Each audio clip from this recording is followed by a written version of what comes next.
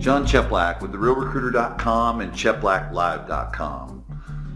So I believe we'd all agree that recruiting is a critical part of our role as a leader on a daily basis. Having an online recruiting initiative naturally falls in line with that.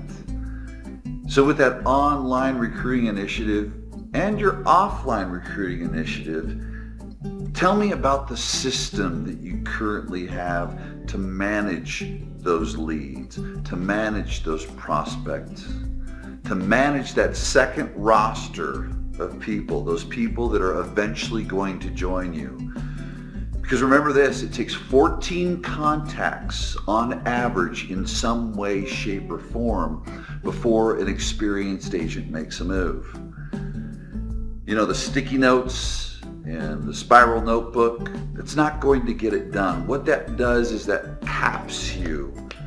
To expand your capacity, you must have systems. See, you can only manage a certain amount of people with the follow-up process, the interview process, staying in touch on a consistent basis, making sure that you get those 14 different contacts in and beyond if it takes longer. Remember, that's an average number.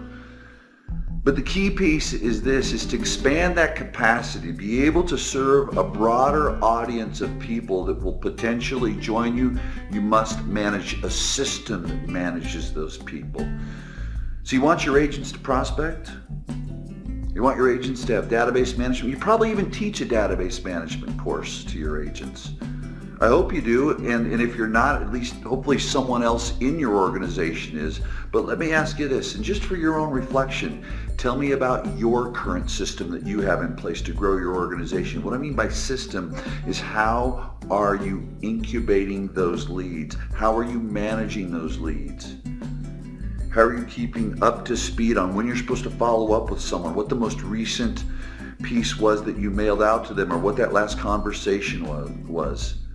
You as a leader, see, you didn't move from being an agent to now you're a leader, so I have to do those things. You know what? As a leader, your responsibility to do a lot of those things you did as an agent are exactly the same, especially in the recruiting environment. You want to be successful in recruiting, get a system. That system needs to be a database management system. And then within that, there needs to be a drip email campaign. And in my next video, I'll share with you what that looks like, including the content.